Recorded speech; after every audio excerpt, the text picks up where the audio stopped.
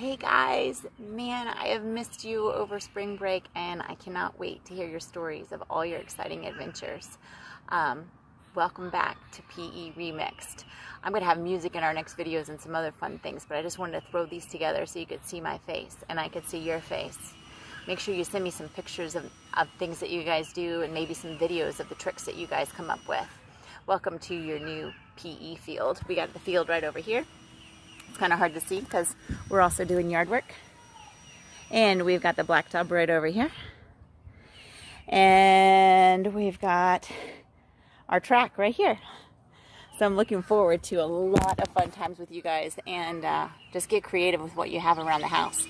The good news is in all of this, we're not only in the gym anymore, we get to get outside. And the other good news is that if you want to have a longer PE and time allows and your mom and dad are up for it, you get to have a longer PE.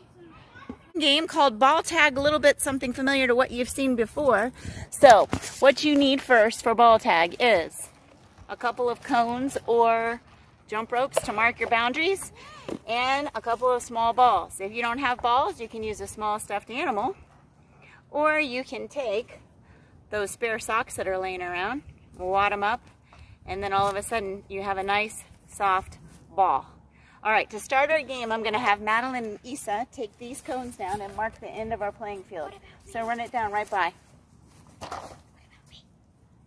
Right about there, Isa and Madeline. Our boundaries start right here where Caleb is standing. Say hi, Caleb. Hi. And they end on the sidelines of our yard. Isa, go to that sideline over there. Madeline, go to that sideline over there. The sideline is the edge of our grass, baby girl. The edge of our grass. That's Mr. Richard's grass. Come over this way. All right.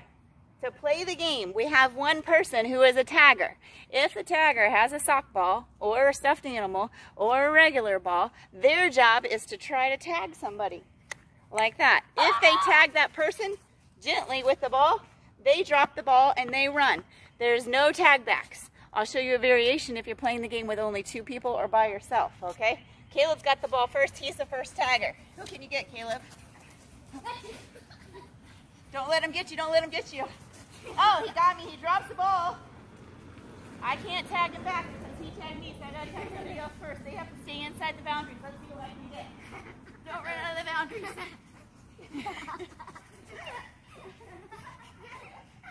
I got MJ. MJ's the tagger now. She can't tag me because I had the ball last. She's after Isa. Oh, no. All right, pause the video right there if you're just playing with a few kids. If you need information for just one person and another person, come on in, have a seat, and I'll show you what we're going to do. Guys, sit down here.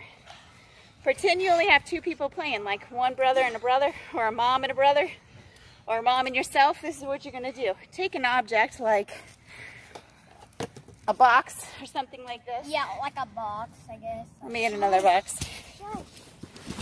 And you're going to place the box in the middle of the playing area.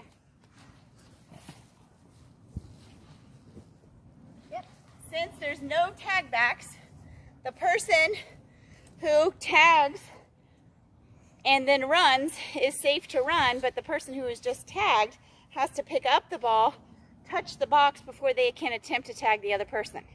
So here's an example with Caleb and I, okay? I'm the tagger first. We have to stay in the boundaries. I gotta try to tag him. So he runs. Oh, he's quick. Oh, but he's not that quick. I got him. Now he gets the ball. But he has to tag the box before he can come after me. That gives me a chance to run. Now he can come after me. All right, he got me. He drops the ball. I get the ball. He gets a chance to run. I have to touch the box, then come after him. And that's how you play ball tag.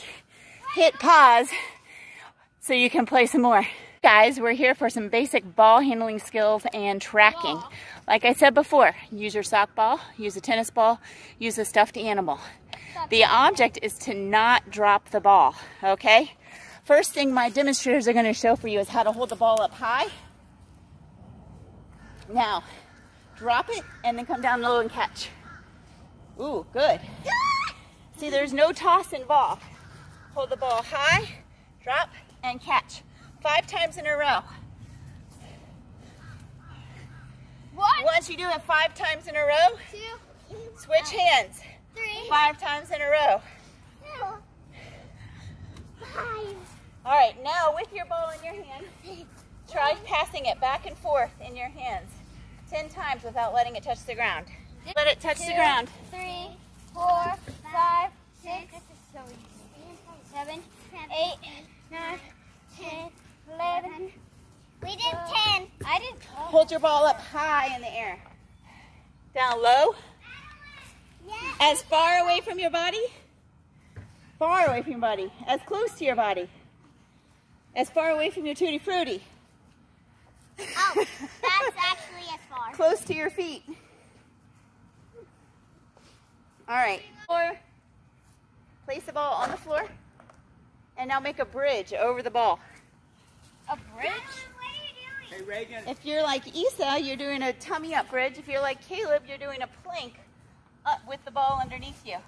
Now, while you're in that position, take one hand and grab the ball. Oh no. I Now. have my other one, so it's challenging. Now pass it around your body and switch to the other hand or back and forth between your two hands. What? Oh no. Pass it around your body? Like this. That's You have a ball, plank position, pass, I get that. pass, pass, pass. If you're in an upward position, pass, pick it up, pass, pick it up around, pass, pick it up around, Okay. pass, pick it up around. Pass. Buddy just attacked you. Stand with your ball in your hands. Do not let go of your ball for this whole activity. Okay. Without letting go of your ball and without using your hands or elbows, you're going to come down to your knees. Baby. Come down to your tutti frutti. Or whatever. Come down to your back. Don't let go with your hands. Don't put your elbows down. Now sit back up without using your elbows or your hands. Come up to your knees without using your feet or your hands. Knees and then feet. Good job. Try it again. Sit down. Don't let go. Lay down. Reach your arms up over your head. Now stand back up without letting go. On the ground. Jump forward and backwards over your ball 10 times.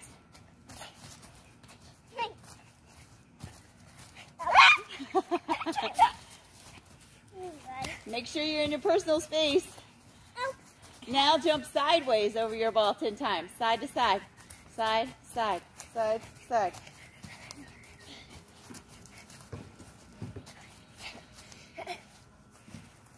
Okay. With your partner of about your size, so we're going to have Madeline and Isa be partners. They're going to use one ball. Caleb and I are going to be partners. Okay. Caleb and I are going to use one ball. We'll use the hard ball because it's going to be a bigger challenge. You're going to find one body part and try to hold the ball up. So, here's an example. Caleb and I try to connect our bellies. No hands. No hands. No hands. And now, we have to try to walk to that box we played the game with before without dropping the ball. Don't drop the ball. Don't drop the ball. Don't drop the ball. Don't drop the ball. No hands, girls. No hands. No hands. No hands. Don't drop the ball. Don't drop the ball.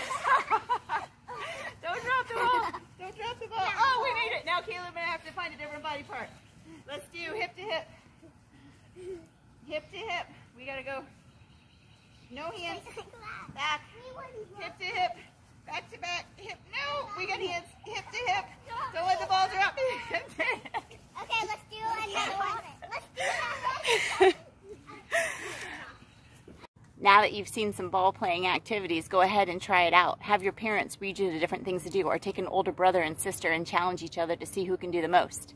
Remember, it's about encouraging each other to do the right thing. So if you see somebody who's watching the ball with their eyes very well, give them a compliment for watching the ball with their eyes. If it goes over here, they watch if it goes over here. If you see someone who's watching the ball with their eyes but they forget to put their hands close together, remind them, oh, good idea. You are watching the ball good with your eyes, but you got to put your hands close together.